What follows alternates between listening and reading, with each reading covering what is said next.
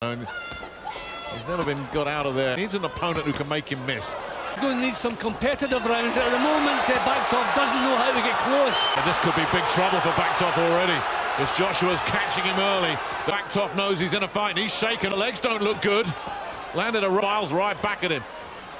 Joshua's quickest eye, the left eye. Cut there as well. I mean, Bakhtov has an experience to get close to Joshua. Clever and cute here. And then once you could see he was in trouble. Missing there, Joshua, and Bakhtov can't get close. Nah, just in total control. Smiling. The throw showing a special talent in the heavyweight division. Oh, that counter right hand as well. He loved it. Bakhtov didn't. He's taken it though, but Joshua smiling again. Sharp, a little short inside left hand there as well. Bakhtov with another left hand. Good inside four. We'll be needing him. But you know, he's not just that, he's thinking about his skills as well. You don't want to take punches yet. Terrific ones. This guy's experienced, and that's what's keeping him in there. And Bakhtov trying to tag him back.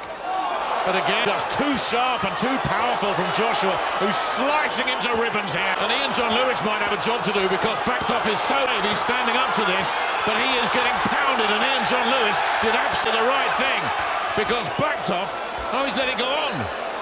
Well, I thought he was stopping it. He should be, and he will, and he has. If you hadn't seen